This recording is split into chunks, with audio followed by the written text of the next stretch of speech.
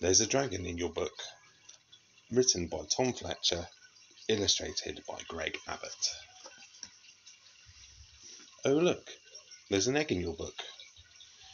It looks ready to hatch. Whatever you do, don't turn the page. I can't believe you just did that. The egg has hatched and now there's a dragon in your book.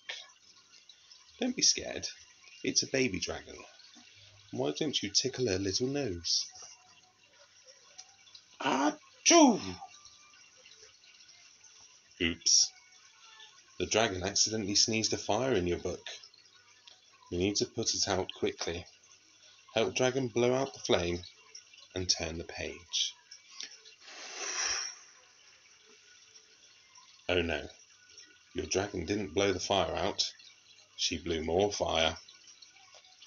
Carefully cover the flames by turning the page. That should put them out. That's not good. The fire is getting bigger. Don't get too close.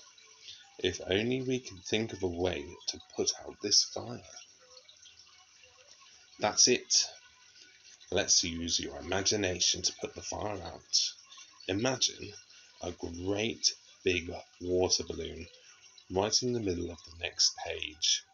Make sure it's full and ready to pop. Perfect.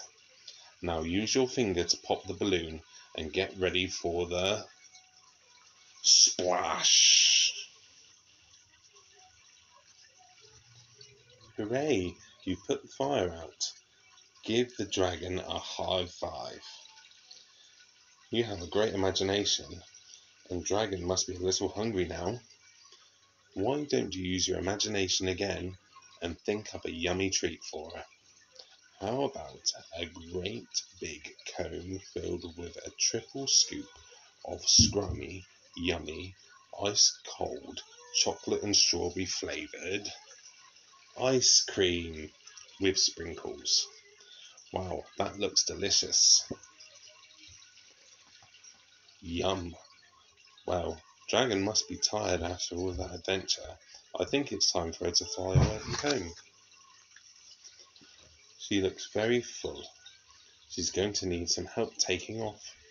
Flap the book up and down like giant dragon wings. Nearly there. Keep flapping. There she goes. Goodbye, dragon. Wave goodbye and turn the Hang on a second. What's this? Oh look, more eggs. Whatever you do, don't turn the page. Uh-oh. I think it's time to close the book carefully.